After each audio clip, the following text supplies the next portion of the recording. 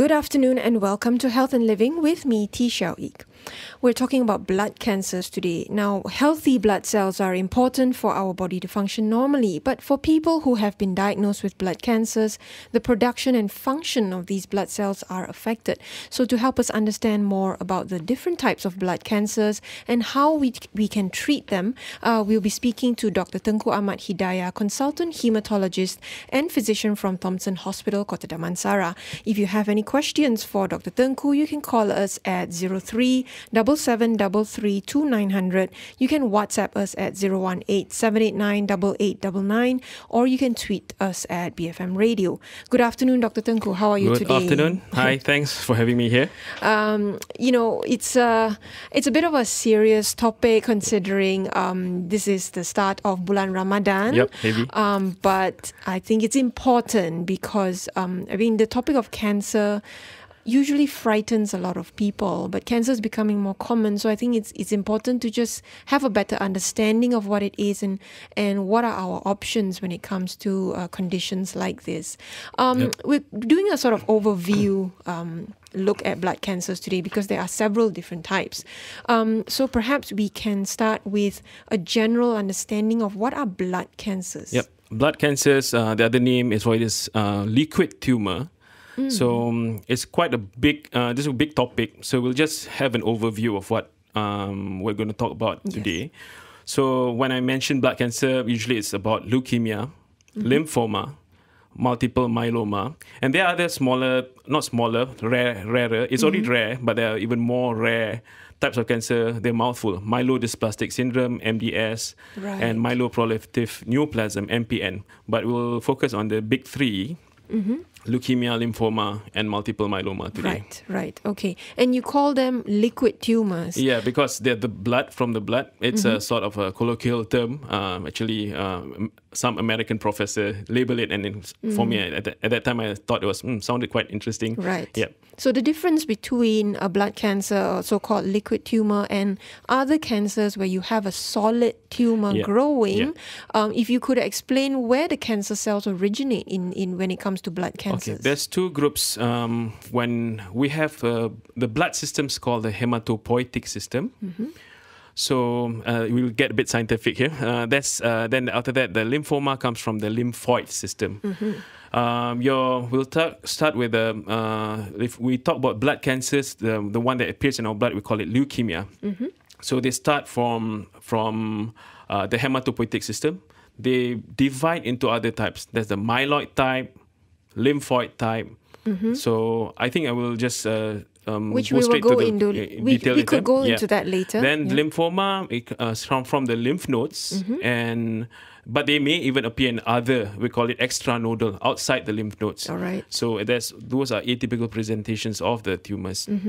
And multiple myeloma? Multiple myeloma is actually a disease. It's a subset of a problem from a lymphoid. It's from the cell, we call it a plasma cell, which produces antibodies.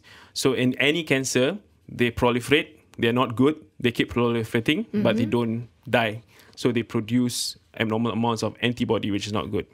How common are blood cancers in Malaysia? They are not too common, but they're among the top 10, but it's not top 5 for sure. So leukemia and lymphoma it's in the top 10, but not multiple myeloma. Right. Yeah. So among the three main ones you've talked about, leukemia and lymphoma are more common. Yep, leukemia and lymphoma. And overall blood cancers are just among the top 10. Yeah, among top 10, but not the top 10. All right. Maybe then we could go into each of these main ones. Leukemia, you've talked about it originating in the blood cells. What exactly is happening? What are the cancer cells doing? So in leukemia, we'll divide it into two groups. There's acute and chronic. Right. So the acute, we divide further, I'll divide it to more general terms, to acute myeloid leukemia, we call it AML. Then another type is acute lymphoblastic leukemia. And the chronic, we divide to chronic myeloid leukemia. And the other one is chronic lymphocytic leukemia. All right. So when we talk about acute, this is all very immature cells. We call it blast. So they due to a certain event, genetic abnormality, environmental exposure. People do ask me, we'll talk about the cause later. They form this many amounts of blast. So in your normal marrow, your hematopoietic center, progenitor cell center, you're supposed to have normal amounts, but this blast may even go up to 90%, and it consumes this marrow space, as we say it. So it doesn't, all your normal other white cells that should be produced get suppressed, and that's what happened. So they divide it to two groups: myeloid, AML, and ALL. Right. For chronic, they take some more time. They like any cancer, as I said, the keyword is proliferation without apoptosis, without cell death. So the cells just keep multiplying. Keep multiplying. They don't die off. So there's a signal that something wrong when happens. So chronic, they occur more slowly, indolently, and for both cases of CML and CLL. What factors would determine whether it becomes acute or chronic? Unfortunately, there's no explanation. They some chronic type of leukemia. They suddenly there's some they change into acute. They call it blastic transformation. Right. So it becomes when it happens, that becomes poor prognosis. Okay, I see. And obviously, the differences also would be in terms of how you approach treatment for acute and chronic. And they have a different. Each tumor have its different age group, different presentations, and different approach in treatment. And we'll talk about treatment, the outlines of treatment later. But just curious to know, with blood cancers, do you stage them the same way that you do with solid tumors? Yes. For lymphoma, since it's sort of still a tissue, lymph node tissue, we stage them. We have this classical, we go basic one, they call it Ann Arbor staging. So we use the diaphragm as a sort of cutoff point. If lymphoma, one side of the diaphragm, up and below, whether it's just one side up or below, is stage 1. And stage 2 is if it's still both above the diaphragm but different groups, stage 2. Right. And stage 3 will be both sides of the diaphragm, up and below. Stage 4 will be distant metastasis when it's not a nodal organ. Just for instance, you have liver metastasis, lung metastasis, so it's already stage 4 by then. For leukemia, it's a bit different because your blood is everywhere. That's right. We cannot stage it, but we do have staging mechanism by based on the we prognosticate according to patient's age, the white cell presentation, and there are also genetic markers that decides whether it's good or normal or even high risk. I see. Yeah. I see. And, leukemia can also be classified as lymphocytic or myelogenous. Myeloblastic. Myeloid leukemia or lymphoblastic leukemia. So that's the two types that you were talking about earlier. And lymphoma now, so as you very briefly already explained, it affects the lymphoids. Yes. So the lymph nodes, it's originating in the lymph nodes.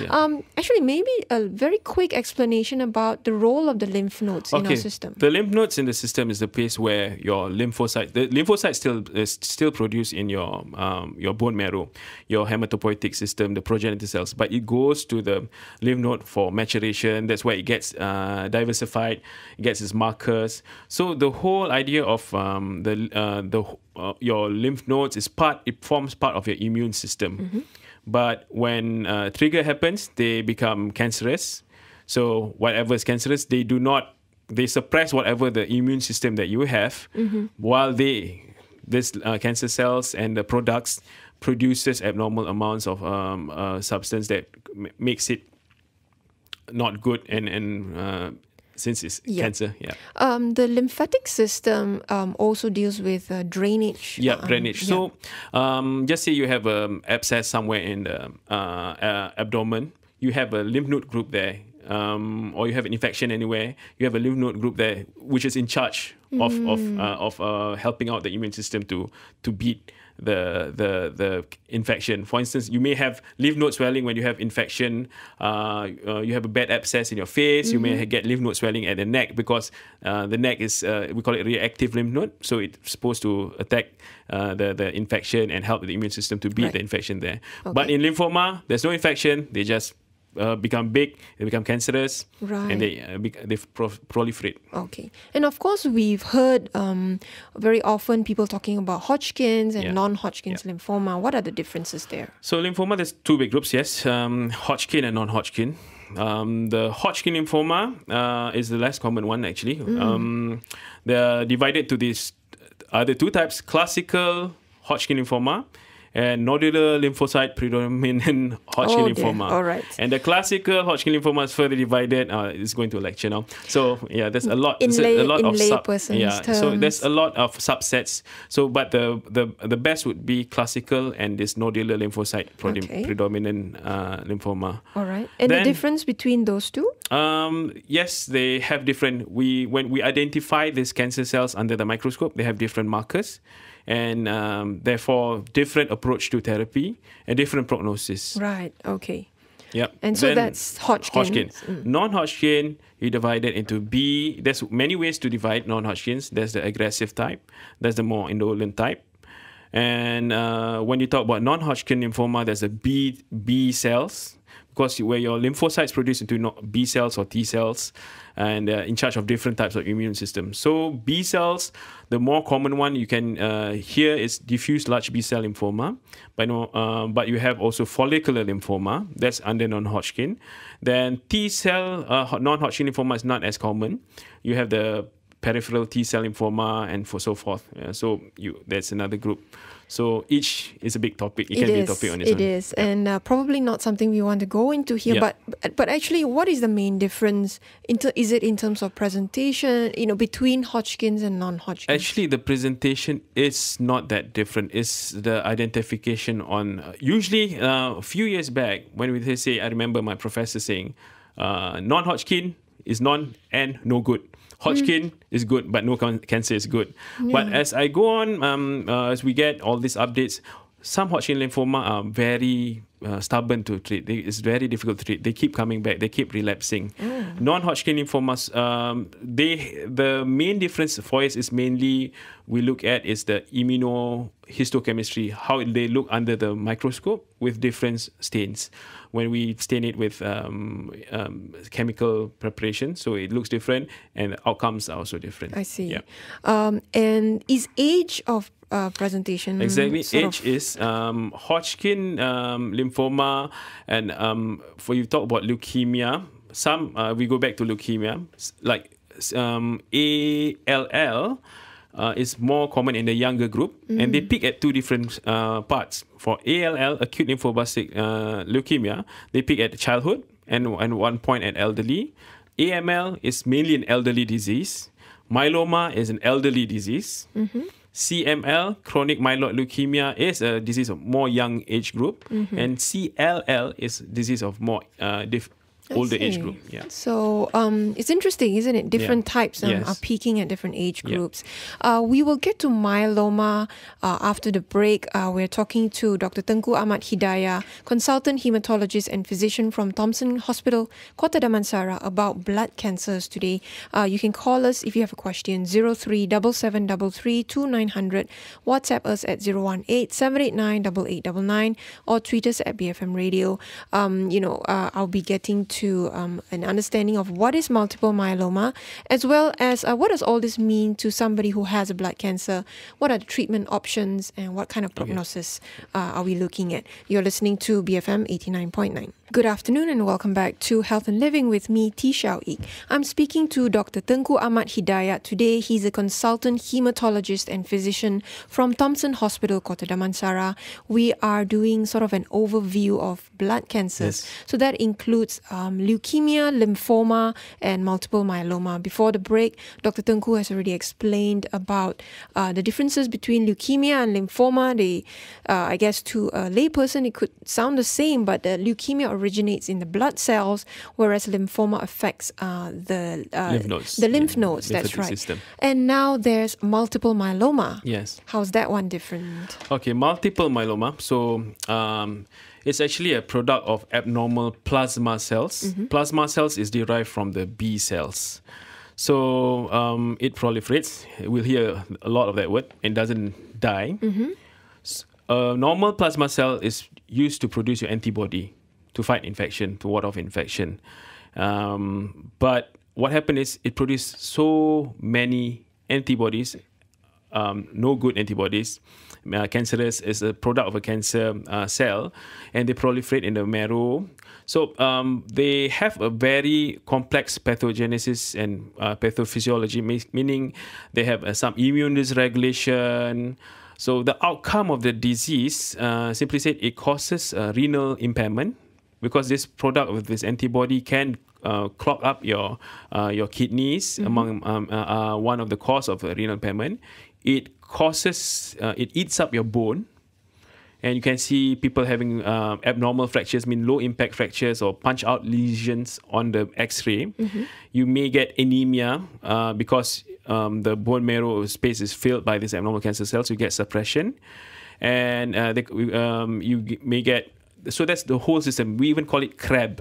C for calcium, R for renal, A for anemia, B is for bone lesions. It's part of the diagnostic criteria. Right. So you have abnormal plasma cells, abnormal antibodies, and causes a haywire. And the outcome of this, actually, we have not found a cure for it, despite many treatments, but we have found a way to prolong survival. And it is a disease of elderly. So the main aim of the treatment is to prolong survival for these patients. Right. Yeah. It does sound pretty terrible. I mean, but it is rare. It's not too common. But sometimes you wonder, when you hear people sakit tua, that it makes you wonder why some malignancies, including multiple myeloma, is one of them. That's just not recognized. Yes. And speaking of recognizing or identifying blood cancers, I mean, what would be the signs that would bring somebody to your attention? Okay, so the common presentation for leukemia is usually an incidental finding of anemia,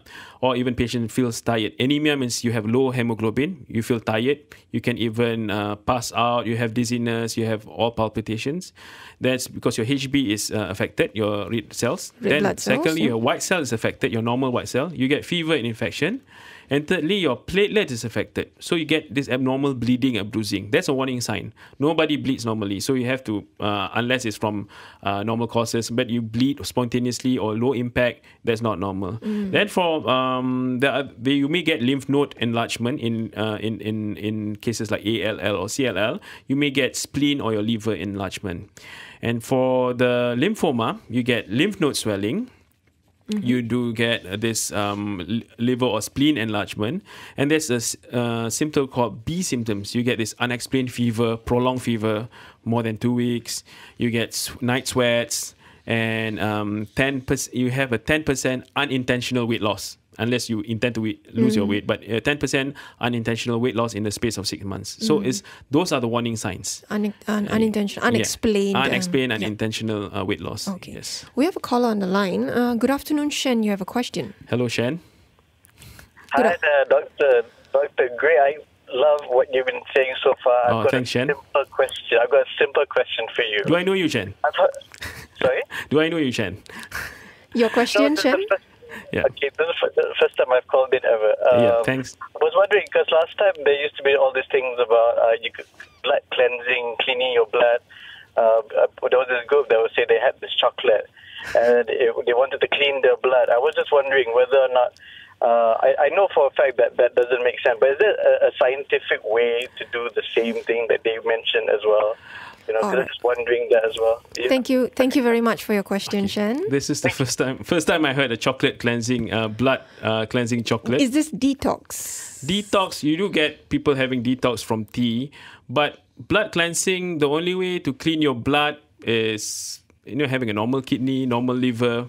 The organs that do the job. You do the job. You. So, but you do have, I think will be questions since we are on it already. Blood cleansing, like bekam, cupping. Okay. So that's one way of cleaning, but it's mainly traditional.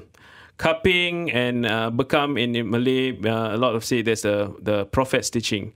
And that's, for me, I cannot comment too much about it because those are traditional methods and it involves sunnah. So I'm not an expert in it, but I have an answer for this. At that time, the best treatment available was cupping and bekam, and the Prophet went to that. So we have advances in treatment now. So you go for whatever the best available treatment there is to clean your blood, to treat your cancer or any disease. So that's how I would approach patients and explain to patients that. Oh, can you explain what Bekam Bekam is cupping, where there's a lot of cups. It's like sort of vacuum suction. Somehow the mechanism is blood gets sucked out of it. A lot of people do it. I don't know why. Funny one would be, they say men does not have periods. So, we need to take out our normal blood, but men are not supposed to have periods. Full stop. Period. Okay, so so Period, they're not yes. designed to have periods. Yeah, but so that's a lot of people like to think that. But I do have a scientific way of cleaning the blood. We have blood disorders like in MPN where the blood becomes so thick. I intentionally draw blood out. We take out 300 cc's and to bring down the red cell levels, because high red cell can cause stroke or even heart attacks. So that's another topic altogether. So. Well, Azhar on WhatsApp was asking about Bekam, which you have addressed, Yes. but he also asked about whether there's any scientific basis for ketum to treat leukemia. Okay, ketum, I have no experience in ketum, but they are. That's another type of traditional medicine they call it Sabah snake grass. A lot of patients take it, and we found out there is actually some amount of the conventional chemotherapy is available in that Sabah snake grass, but you have to take humongous amounts of it. Basically, you have to eat it like it's lunch, breakfast, dinner. So there is some basis of this, because any conventional treatment, they start off of somewhere from traditional treatment. So maybe this can help you, Azhar. Yeah. I mean, it may not be Bekam, it may not be ketum, it could be any other. Yeah. I mean, many people, when they've been diagnosed with cancer, they turn to different sources to help them find relief. Yeah. I mean, what is your general advice to patients who are looking at exploring? And I know that many of them are afraid to tell. I think it's treating the doctors. fear, because the first thing I need to do, which we'll talk about diagnosing, is doing a bone marrow test. The moment they hear bone marrow test, they run away. And the stigma with chemotherapy is so bad. We don't even have to talk about stem cell therapy, because the stigma of chemotherapy in their mind, we have chemotherapy, we're going to die. But right now, that's the role of doctors. We are there to control the toxicity. Of course, without any doubt, all this treatment, all this investigation has its risk, but we are trained and we know what's going to happen. And we will help the patient along the journey of the treatment. So that's why most patients run away, because I think we also as doctors have to improve our counseling technique, encourage them rather than pummel them with fear. Yes. Yeah. I mean, you've talked about a bone marrow biopsy for diagnosis. Yes. Is it really as scary as it sounds? It's not. What is involved? That's true. They even bone marrow test is where they even confuse it with the spinal tap, lumbar procedure, because anything with tulang belakang, anywhere involving the backbone, they're scared of one, of course, paralysis. But this bone marrow aspirate, commonly in adult, we do it on the hip bone, which is far from the spine, far from any vital organs, far from any vessels. So the risk of bleeding and organ injury is still there, but very minuscule. And I will try to... It's not the first thing usually I tell patients. I give them time to address the disease first. So I will give them some time before talking about this bone marrow and later treatment.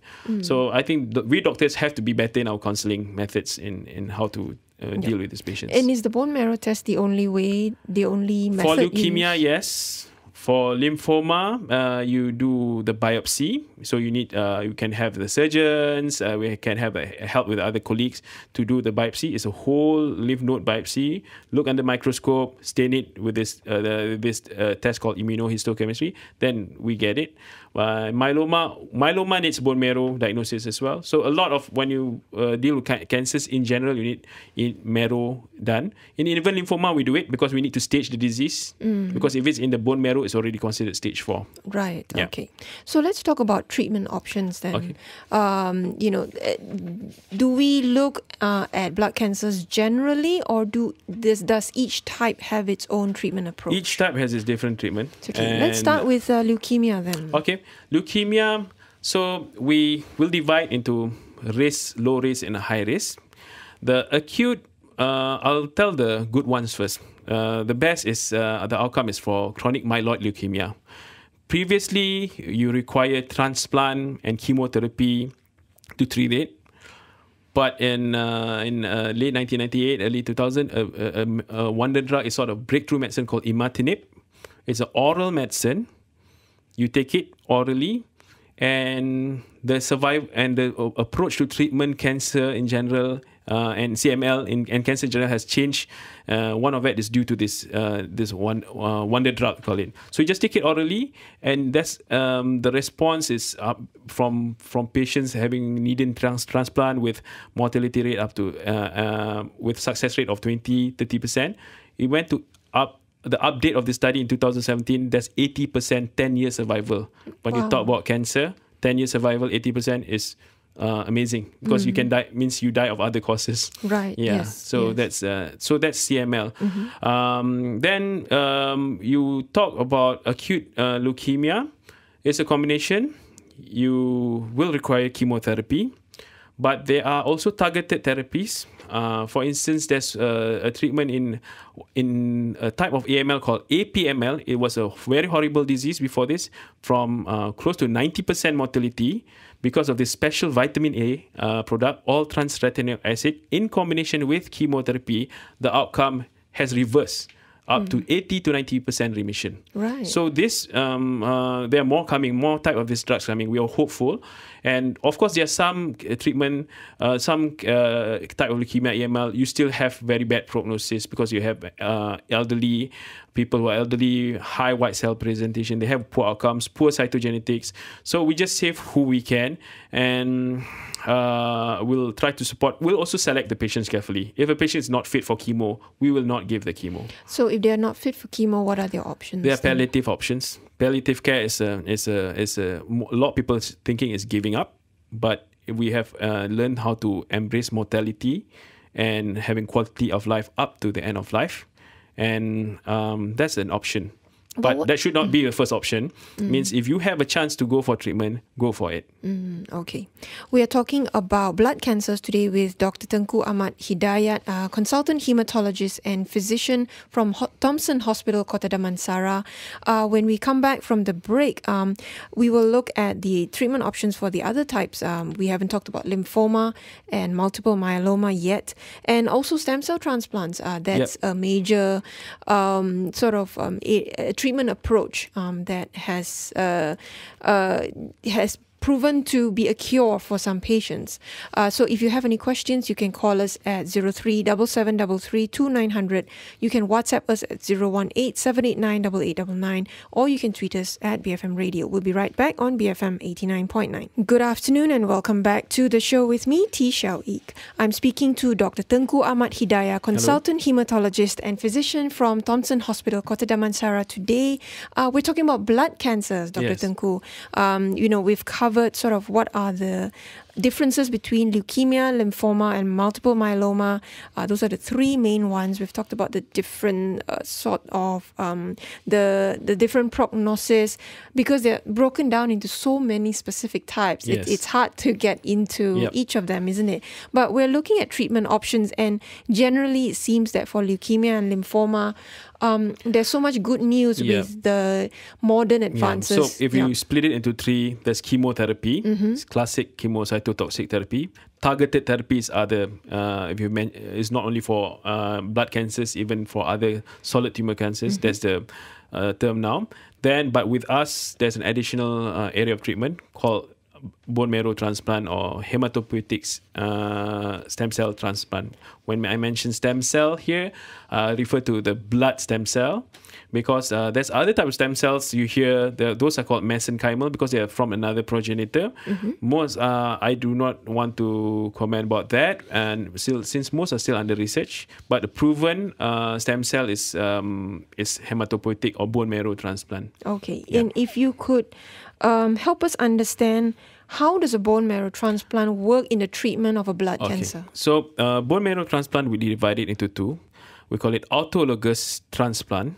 Autologous transplant means it's from the patient himself or herself.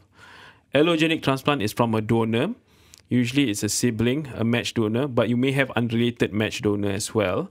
So the whole premise will still start with the autologous transplant is used in treatment of lymphoma and myeloma in general, as part of the whole artillery of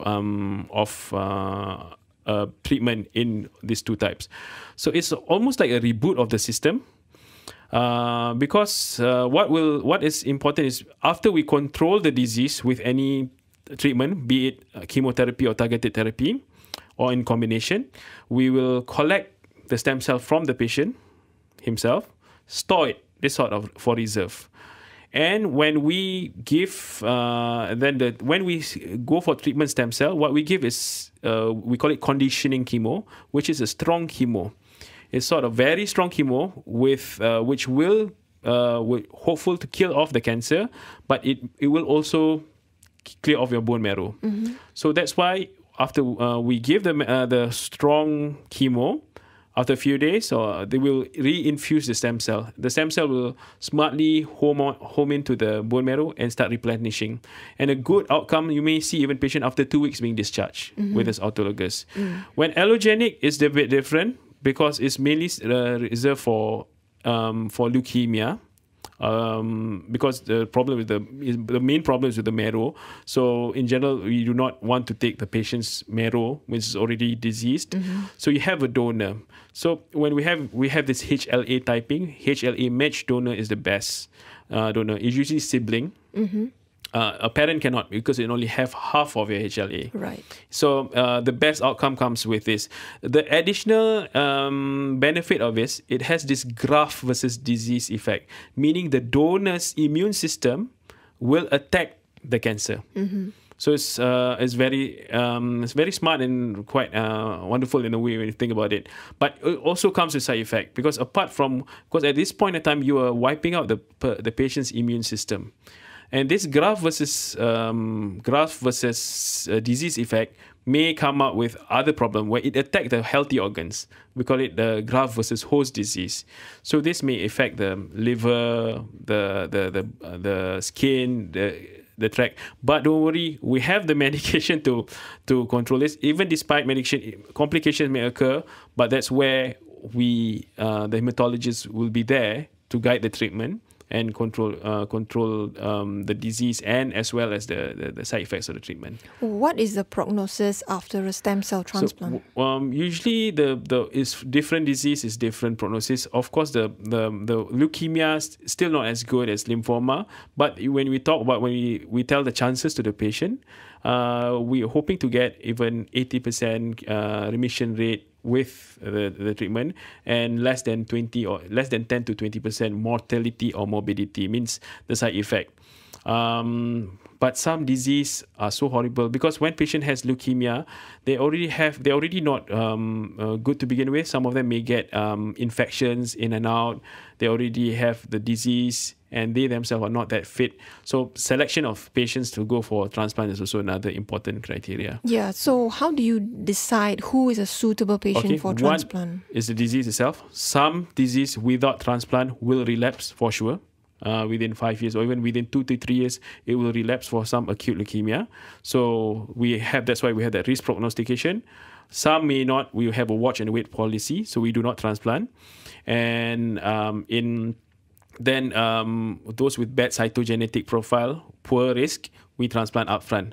But in lymphoma in general, we do not transplant upfront, because most of the lymphoma will be in remission, but we only reserve the transplant for patients who are refractory, not responding to treatment, meaning needing other salvage treatment, or those patients who relapse. So those kind of patients will need transplant, autologous transplant for this patient. Okay. Because we want effect of the chemo, the strong chemo, to wipe out the cancer as much as possible.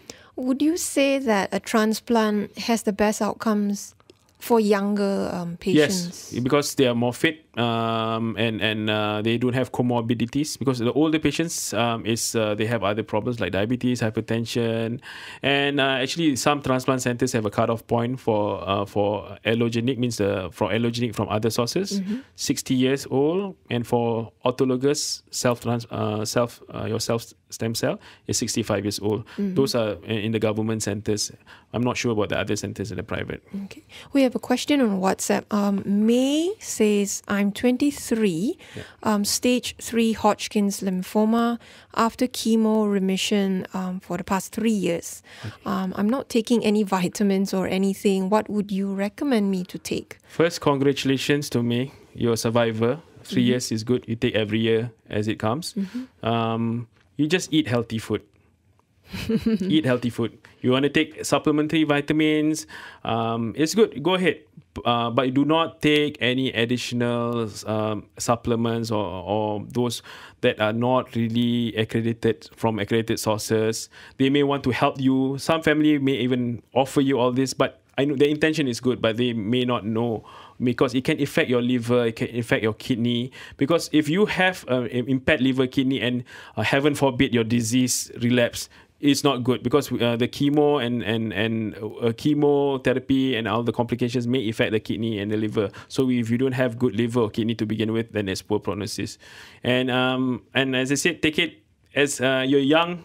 There's a lot ahead of you, and take it as a 5 year.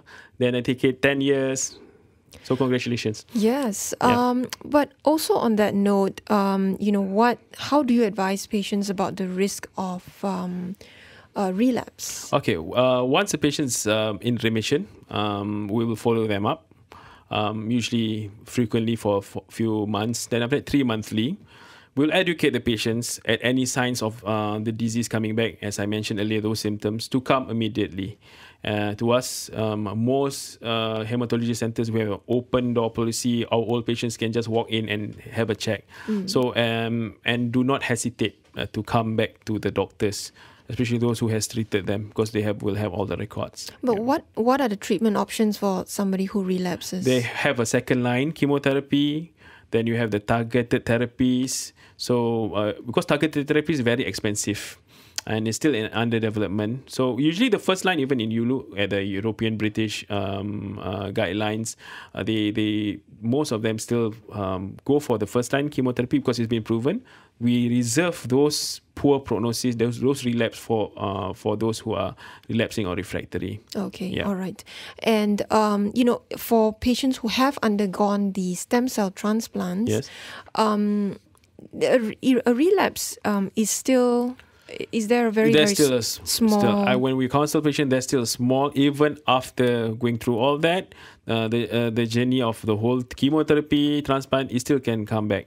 So we even most clinics in hematology units, they have a specific stem cell clinics, transplant clinic to follow up on this patient, and we follow them lifelong. But again, if you've already done, and that's the reboot of the system, right? What can you do after that? Targeted therapies. Right. So especially autologous who has relapsed, there's sometimes allogenic, because if your own immune system is not good enough, but it doesn't apply to all. It's not a one blanket rule. Right. Yeah. Okay. And I was reading, and I don't know how common this is, that some cancer treatments in themselves are so harsh that they can actually lead to a second cancer, and that could be the case with AML, acute myeloid leukemia. What are the chances of that? You may have, once you get treatment with cytotoxic chemotherapy, there's always a chance of the disease, another type of cancer. So even radiotherapy, you may get secondary cancers. So cytotoxic therapy, for instance, we treat you for lymphoma. There's a chance in the future that you may get leukemia or other types of cancer in the future. All right. Yeah. Okay. We have a question from Izzat. I'll just quickly take this call. Good afternoon, Izzat. You have a question? Hi, doctor. Izzat Halimi here. Hi, Izzat. Wanting to know, because I hear that people say that if you have cancer and you stop taking sugar, it will help to reduce the growth of the cancer. Is it true? Okay. Okay, thank you very much for your question, Izzat. So sugar is not good in general. So you do not sugar of course, it comes with all other health problems, but there's no proven link to say sugar and cancers, especially when I talk about my leukemia. But you do have this uptake of sugar in lymphoma, because your cancer will consume whatever nutrients you take.